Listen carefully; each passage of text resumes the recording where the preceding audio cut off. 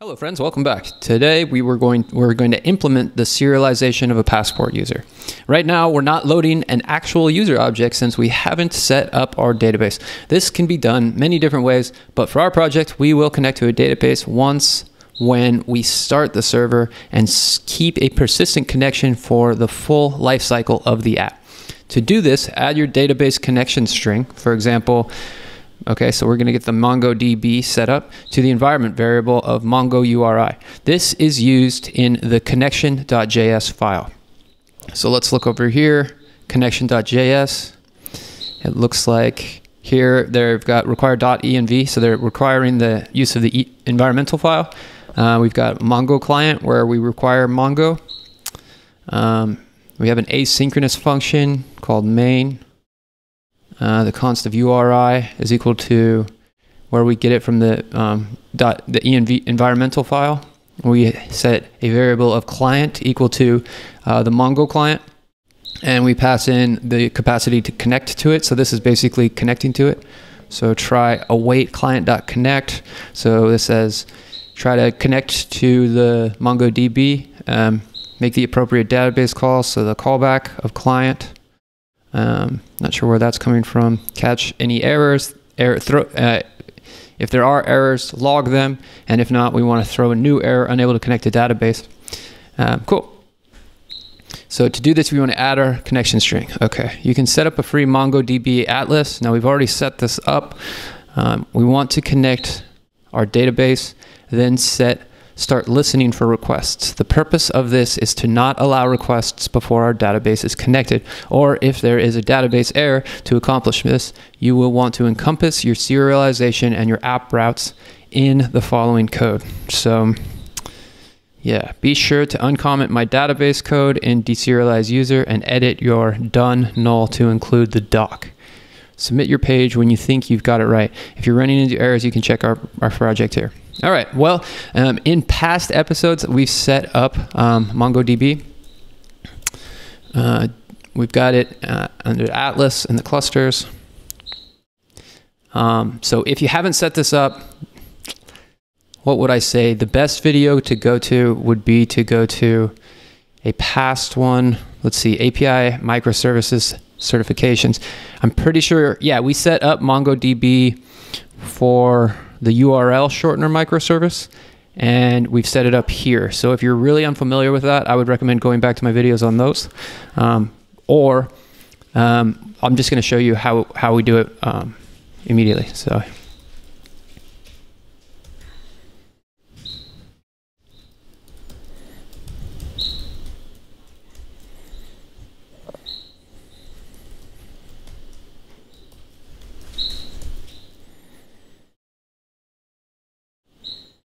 So first we just log in to MongoDB.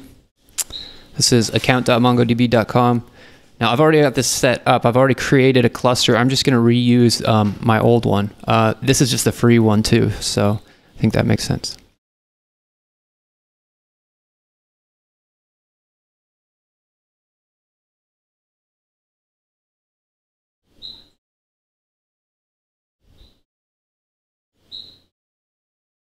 We're going to click connect your there. I'm going to copy this URI, but you know what? This is probably going to be the same one as in here.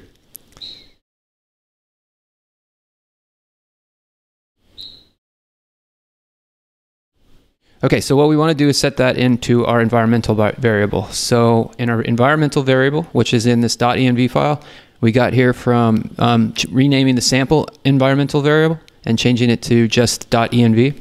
And so now we want to set up a Mongo URI. And we're going to set this equal to the this long string from the Mongo database. Now, is this the same? I'm curious as to whether or not this is the same as this one. So I'm just adding this in here so we can see it. Gives us this cluster rewrite major. Persistent. To add this, add your database connection string. Okay, so they just say for example, so this is not right.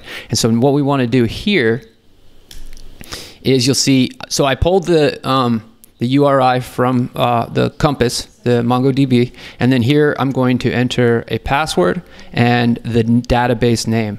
Now the database name is the same as the one here on your cluster, so you can change that one, and then you want to add your password for the database when you set up this in here, and you want to delete these and just add it in here.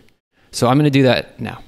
Okay, so now that my password's been added to my environmental variable, and we know it's important to remember that now that we've added to our environmental variable, we're going to want to do that in Heroku later.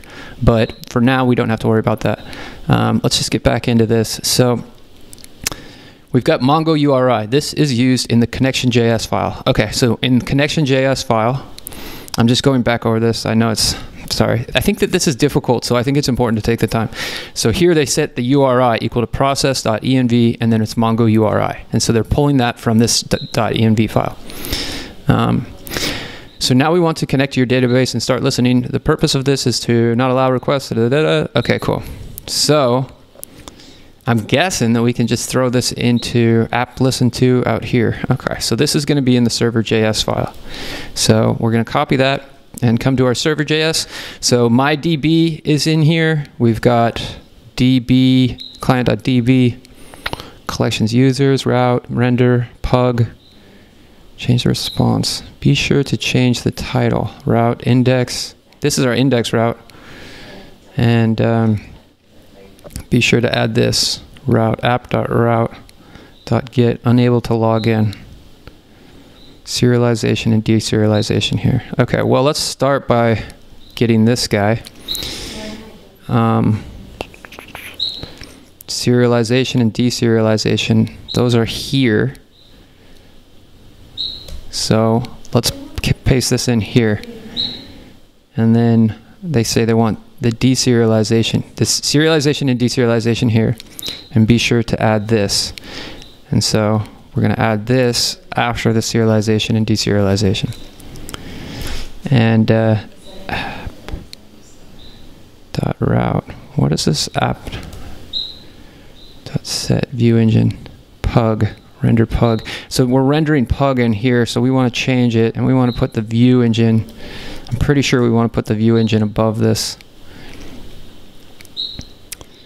I think that we can put the view engine up here. Okay, cool. So now let's just make sure that this is all the way it should be. Cool. So this function ends here. I'm looking at these little blue lines to see where I am. And then .catch. And then our error, unable to log in. So it's going to, if we get it. Okay, so let's just walk through this. So basically we're saying my DB, which is selected up here, and then async, we're connecting to we're asynchronously setting a variable client, and we're passing in. So my database await client. So I guess we're calling a function on here, and then the client is a variable which has the DB database collect users. So it's going into a collection called users, and we're routing that to the index. We render pug, connected to database, please log in, or passport.serialize. So if we go to index, we render connected to database. Okay. If this happens, that means we've connected to the database. And if not, we go to the root index, and then we have pug render the errors with the title and that. So this actually is going to be visible on the index page. So let's save our work here, and then I'm going to go over to the terminal, and I'm going to go nodemon server.js. So that way we start it in this cool thing that if we make any changes, it immediately reflects. So I'm going to go back to our local driver, which is here, and I'm going to refresh the page. And my guess is, okay, so it's hard to know whether or not, let's see, I'm just going to console log here, connected to database. Or we can also render it up here and say failed to connect to to database. So if I save this, you'll see NodeMon immediately clicks over and starts refreshing. So it says connected to database. So that tells me that we've got it right. So if I refresh this page, it says connected to database. So my guess is we've got this. Now I'm going to get rid of these console logs because we don't want to leave console logs in there. And cool. So save this. It's going to refresh. We can stop our server. And now one thing that we want to do is get our URL from our environmental variable, and we're going to add that to Heroku as well. But for now, let's start off by going get add, or well, we can go get status, and that's going to show us that our server has been adjusted. So we want to say get add, and say get commit, and we're going to set up database functionality, life cycle functionality.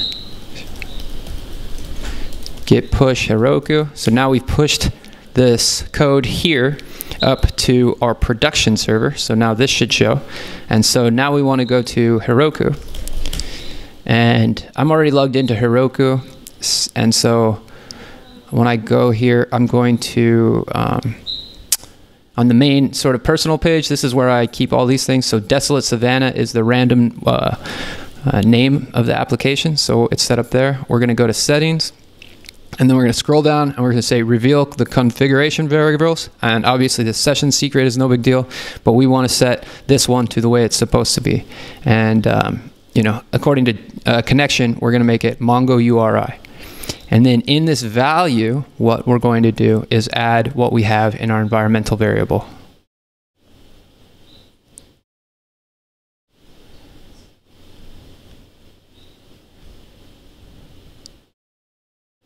So I'm just going to copy this and throw it into our environmental variable and add it here.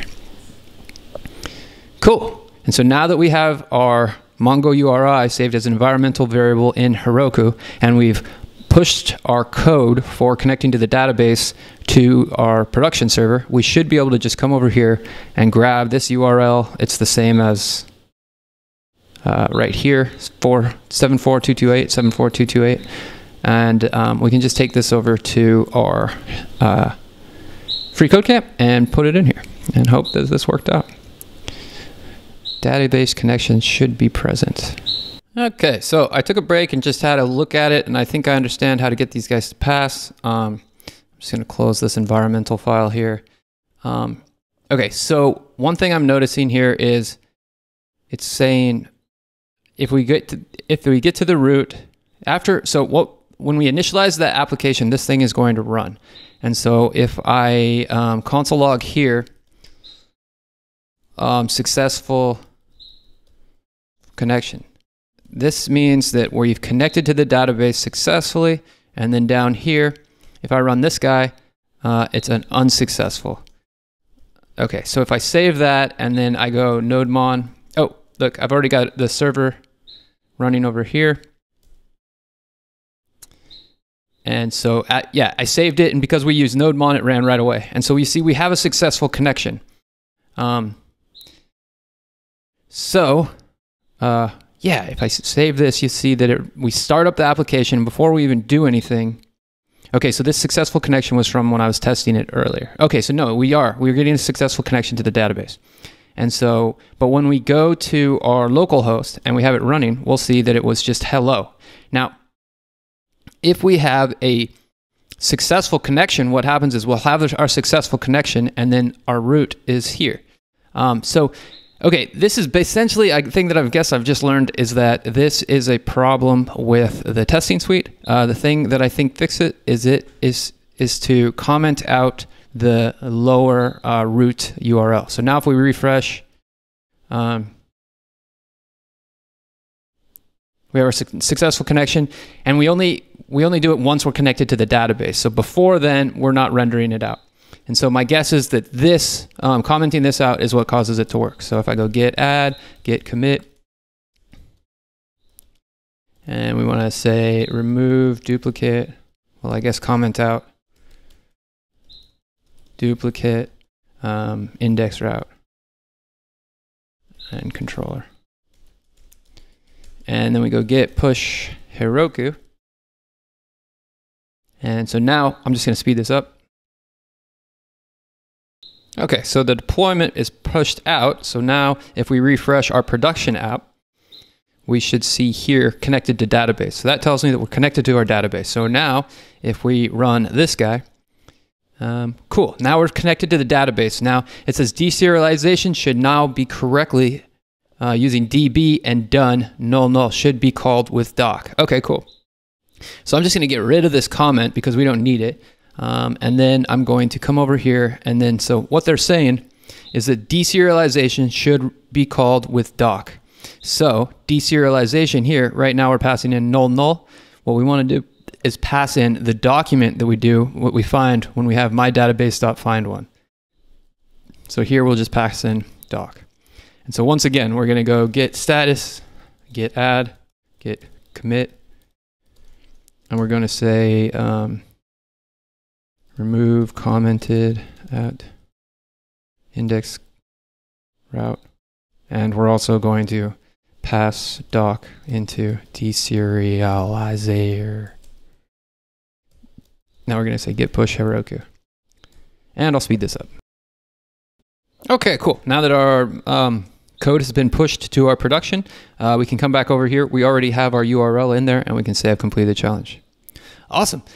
So yeah, that was a little bit of a tricky one, but it's a good one. This is we're actually setting up some very useful things. You know, if you want to build web applications where people need to log in order to use your services, this is the kind of thing that you have to go through. And these libraries actually make it easier. If doing it by yourself would just be exponentially more challenging than this. So anyways, hope you guys enjoyed this one, and we'll see you in the next lesson.